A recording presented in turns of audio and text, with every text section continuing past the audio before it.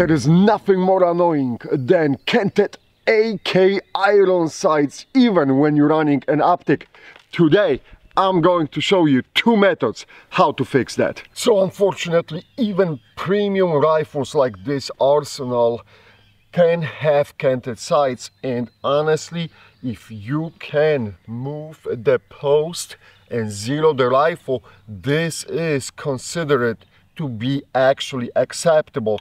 This happens on the military AKs too, so it's nothing unusual. And guys, to be honest with you, I have seen tons of M4s and M16s with canted sights, but you really don't know that they are canted, or you don't think about that they being canted because of the rear adjustable sight, right? So this kind of masks the problem out, and it's a great solution. And I want to show you how to install for the AK those adjustable windage adjustable sights. And it's a great solution, not just to cure what you have out of the factory. For example, when you are purchasing the rifle and trying to zero the rifle, and you're running into that post drift, which has to be drifted all the way to one side, left or right. But sometimes you have to adjust that front post because of the different muzzle devices, especially on the Wolverine suppressors. I have seen sometimes when the people put them, you gotta adjust that front side post through this healthy amount because the point of impact is changing, or maybe the ammo lot is different, or whatever it is. But when you have something like this, those rear adjustable leaves, they work very, very well. Of course, you can get them from the AKOU store, shameless plug, but you don't have to. You can, you know, find some other sources if you don't like to support AKOU, but that's fine. But I will show you how to install that rear leaf right now. So to do so, I strongly advise you to use the glove, and you will put the glove a little bit like that, so you will trap that side. That's what you want to do. You want to trap that side so it won't fly away, right? And the idea is to apply the pressure into, like you have like a cutout in the side, and apply enough pressure to overcome the power of the spring, which is located underneath of the rear leaf. For this, the best way is to put some just the electrical tape over a flat blade screwdriver, and we're going to need the hammer, and we're going to apply that pressure by basically hammering it. But see how I'm doing this? I'm putting this at the very edge of that rear post, and I gotta hold the rifle. You don't need to use the tape, by the way. Tape is just to prevent scratches. Some of you don't like scratches, that's why I put the tape to show you. But we're going to take the hammer now, and boom, and we trapped the side. That's why I'm using glove. We trapped the side like that, see guys? So it didn't fly away, it didn't, you know, disappear. I just trapped the side. Now from the removed side, we're just going to extract that drum, those sliders, basically just squeeze them and they will slide out just like that. Okay, so this we can put it for the future, and I'm going to slide this in on the new side, and just that's it. You're just going through the slots, pushing forward, squeezing the spring on the side, and there you go. And that's the installation for the drum, slidable drum. So now with this installed, we can put this rear leaf to the base, and as you can see, you got two like a bolts sticking out on the sides, and in the base we have like a cutout notches which those bolts will go in, and then all we have to do is overcome that spring tension to slide that new rear leaf into the position. It's good to have a helper, but if not, I mean, you have to deal with what you got, right? I like to apply a little bit pressure on that spring with the same flat blade screwdriver, and once that's done, I use the rear end of my hand to kind of start sliding this in. There you go. And now you can remove the flat screwdriver, and you can see now you gotta push and click, and boom, we have installed all the side, and the slider and everything is working great. Now, going back to the front post, you can use the tool, of course, to center the front post. So I will center the front post, and then you will use the basically knob on the side of the rear side leaf to make the adjustments, and you will have a perfectly centered front post, and all the adjustments are done on a rear leaf, which is great because, as I said, even if you're changing the ammo a lot, very often you have to make some tweaking adjustments to your zero for the iron sights.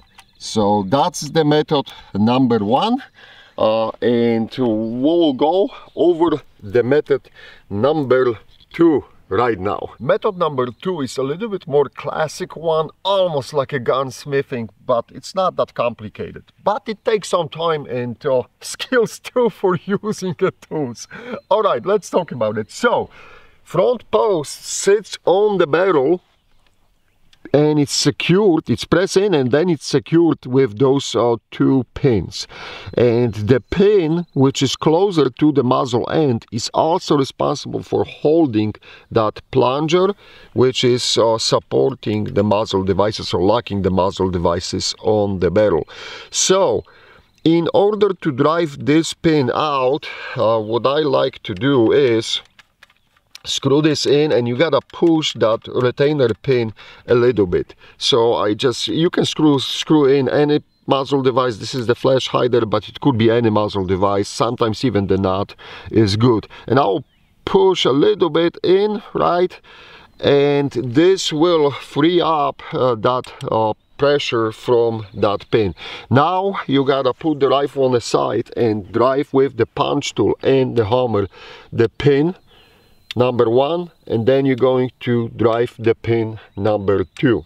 What this will do to you, for you guys, and Ula, you can look at me right now, what this will do, guys, at this point, that front post will be sitting on the barrel just because it was pressed in. And if you had, and I'll show it that way so you guys can see it, if your front post was closer to the left ear, like here, that means that you will have to tap with probably the rubber hammer is a good solution for that. Tap in that front post left, and it will slide in left because there is no pins holding it right now. And you can see how much you had to push that front post with the tool, right? And you can kind of guesstimate how much you had to tap in that front post. You can shoot it if the resistance is really tight and you need, a lot of force from that rubber hammer. You can probably shoot it and see how close you are, if that's enough, if you will be centered. Once you have established the center, now the correct way, guys, of fixing this problem will be to drill the new holes, the slightly larger hole than your pins were before, and drill this out and put the new pins to the front post and secure it in place that way. For this, I would strongly recommend to have a good drill press and drill it out, and nicely done, because I have seen people using the power drills and the angles were not always right, let's put it that way, and they boogered those holes and things like this. So as you can see, the method number 2 takes a little bit more time, and it's not as clean, and it requires to have some tools, but I mean absolutely doable, and you can fix that front post on the rifle that way.